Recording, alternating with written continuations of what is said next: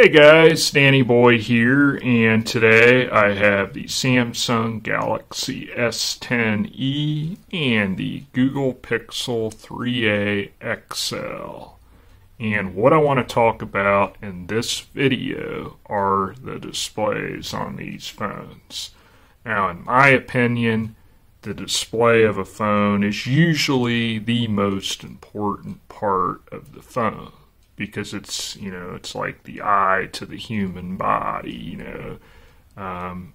you really, the better the display you have, the more enjoyable your experience will obviously be, since everything is seen through the display.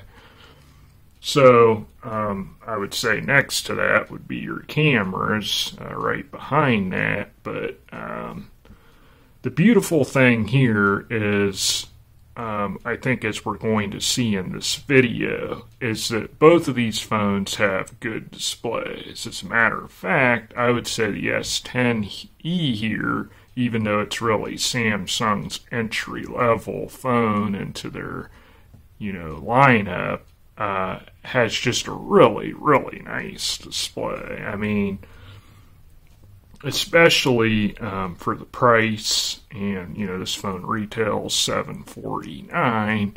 I think you're getting a really solid display here for the money. So let's go ahead and look at this. As you can see here, very, very bezel-less design here. Not very big on the bezels here. Do have a little bit bigger bezel there on the bottom, but you're dealing with a Super AMOLED panel here, guys. And this is a top-of-the-line display. Now, it's not Quad HD. It's 438 on the PPI. It's a 5.8-inch display. It does have a cutout there for your front-facing selfie camera. Personally, I definitely prefer this cutout versus, say, the iPhone's notch. As a matter of fact, I got the iPhone right here. Let's take a quick gander at that. See that notch there? Nah, to me, that's too big. Too much going on there. So I definitely prefer this, this approach. As a matter of fact, like when you're watching YouTube videos, it's kind of like a channel logo. If you hold it like this, you don't even really pay attention to it. Okay, so the other thing I really like about this display, besides its calibration, because it's beautifully calibrated, and besides the implementation of the camera there, is the fact that it's flat. Okay, because that's the thing. With the S10, S10 Plus, Note 10, Note 10 Plus, those have curved displays. And so on the edges, it drops off like a waterfall on each side. And I don't like that. That's, it's okay, it's usable, it looks sweet sitting on the table when you're not using the phone. But for usability, I really prefer a flat display. And I've discussed this in, some of my other videos, obviously, but that's the one thing I don't particularly care for on the OnePlus 7 Pro, which I'm using to film this video, is if I could change just one thing about that phone, I'd give it a flat display. Now, they did come out with the 7T, which has a flat display, but then you lose the Quad HD display. So I thought about getting the 7T, but I didn't do it. I got this instead, just because I wanted to try a Samsung again, and I just, for whatever reason, have been really wanting to get this particular phone. And I got a good price on it, so I went for it.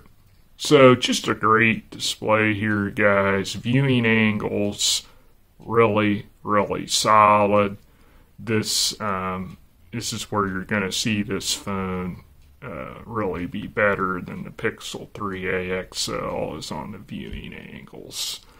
It's pretty much a flagship display. I mean, it's not quite Quad HD, but as I said, the iPhone, this is the XS Max. This has 458 ppi. This is 438. So Apple considers 458 their standard of, best display. So this is pretty much up to that. It's not in the 500s like the other Samsung phones, but, well, except the Note 10. It's better than the Note 10, okay? So we can give it that. But, just solid display here. And, of course, we got this sweet always-on display, which is very customizable, by the way. And so let's look at the Pixel 3a XL here. Okay, here we've got a 6-inch, so slightly bigger, okay. 6-inch display here, and this is at 402 ppi, okay, so we do have a reduction here in how sharp the display looks, but not by much. It's still, I would say it's still perfectly fine. I don't think you'd want to go any lower than this, like with the iPhone 11 at 326. It's kind of pushing the envelope in my book, but it does. That does have a good display on it. I've seen it, and it does look nice. But 401 is good here, and probably the sweetest thing about the display here is you've got no notch, no cutout, so you just got straight display here. That's an advantage to this. Now you do have these bigger head and chin bezels here, but really, guys, I mean, unless you're a stickler for the sweet design like you got here, it's perfectly fine. I mean, I don't have a problem with the bezels at all, but it does give it a slightly older school vibe, I would say. But again, Google brings a nice display here for the money. Now, I would not call this a top-of-the-line display like we got here. This is more of a mid-range display, because as you can see with the viewing angles, it falls apart a little bit. It's just not up there with the S10e in quality, okay? But the calibration is great. I have it set on natural right now. Why don't we get into that? Because this is important to be able to see how you can calibrate your display, because that can make a big difference in how things look.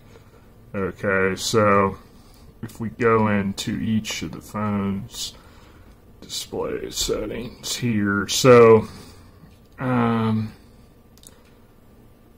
let's see, screen mode. Now, Samsung kind of waters it down, I guess, a little bit for the S10e, okay, because what they're giving us here is vivid or natural, and then you can also, if I turn off the blue light filter, because I keep that on, you can switch between these two, as you can see there, and then you've got warm to cool, and then you can change also the RGB tweaking of the display.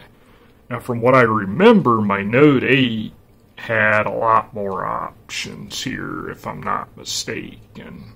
At least like maybe 4 or 5 different modes.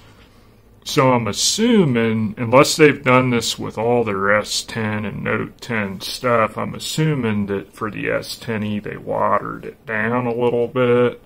I'm not for sure on that, but this is what you got here. It's decent. I would like to see some more options, but at least we got the vivid, and that's what ultimately matters, right? And then here,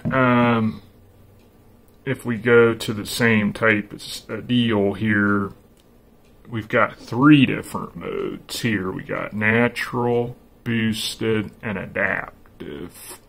Okay, usually I've been having it on natural recently just to make it different. But boosted is nice and adaptive's nice. Usually I keep it on a boosted, but natural is where I've had it recently. But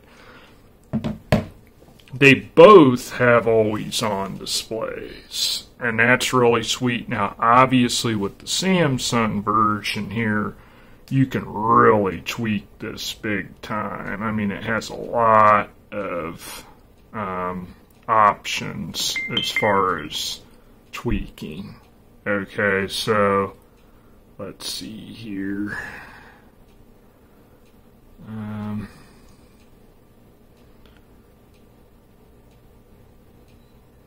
Yeah, I'm trying to see where you customize it at. Clock style, always on display. So you've got all these different options here, and you can pick any of these, and then you've got the colors. Okay, so really, really nice setup here with the always on display. Okay, here, pretty much no tweaking whatsoever, really, with the always on display. But again, I am running Android 9 still on the Pixel 3a XL here, so that might be different, and that goes for the color saturation too, because this phone does have 10 now. I've just not updated it to that because of my other phones being at 9. Okay, so it might have more options here, guys, but for now, at least on 9, the always on display, very basic. Okay, but at least it has it, because a lot of phones, you know, don't even have it, like an iPhone. So at least it has it. So guys, yeah. So these are my thoughts on the displays between the S10e and the Pixel 3 XL. As I said, obviously, I think the S10e, you're going to feel maybe a little bit more premium here with this one, but they're both good here, guys. So, guys, I hope you enjoyed the video. Peace out.